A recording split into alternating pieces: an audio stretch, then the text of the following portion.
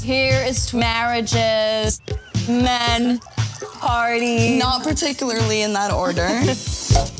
But darlings, we always come first. For certain girls of refinement, New York has become too limited. I quite agree. I insist that I invite you and your daughters to London. London. London. For the debutante's ball.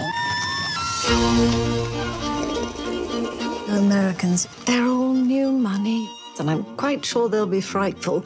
We must just grit our teeth and think of the bucketloads of cash. Here is to a new world. Shoulders back, head high. Be fearless. Sorry. Sorry. I'm Nan. Welcome. Fresh from New York. Imagine a whirlwind romance with a handsome English lord. Of course, you have no interest at all in being admired. I can admire myself, can't I? I pay attention to things that most people ignore. They're like cattle. Rather harsh. I think they're all lovely. Yes, they are lovely, but they're also human beings who are funny and smart. Girls I generally meet don't think or talk so freely.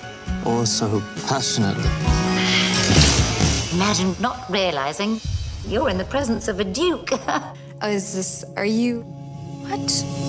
I am light as a feather and as stiff as a bull. Give me one good reason why you couldn't be a duchess. I can't possibly. What actually is a duchess?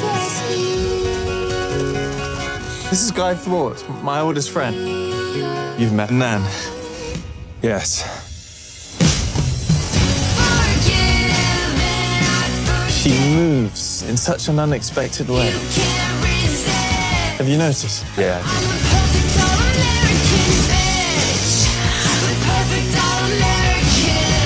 Girls are taught that if a story isn't a love story, it's a tragedy. Well, we have us. And what if this is our love story?